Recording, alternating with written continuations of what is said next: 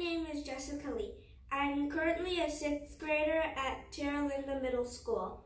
Today I will talk about the catapult I designed and show you how it works. A catapult is an object that transfers potential energy to kinetic energy. It also uses elastic energy to create power. A catapult is used to launch objects from a faraway distance. There is an arm that launches the object and rubber bands to create elastic energy.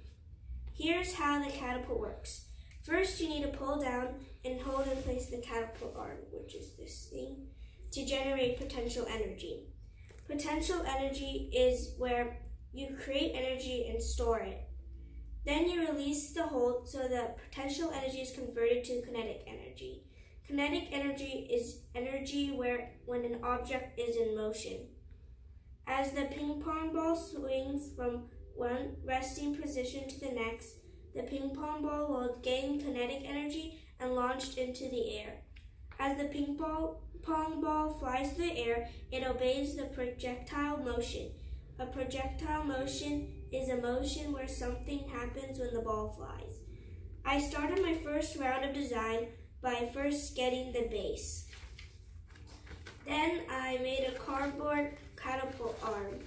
Finally, I made a thick stick so I could put rubber bands over it.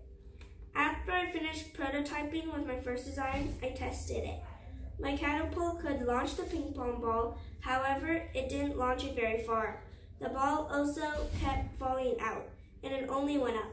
So I iterate my design by adding some support on the catapult so the ball won't fall out. I also made it so it can be pulled back farther, and I added some more sticks to put the rubber bands around. Here is the second iteration of my prototype. Let me show you how it is working so far. So it works pretty well, and you put the ping pong ball in here, and you just pull it back and let it go, and it goes pretty far, and it was better than my first design.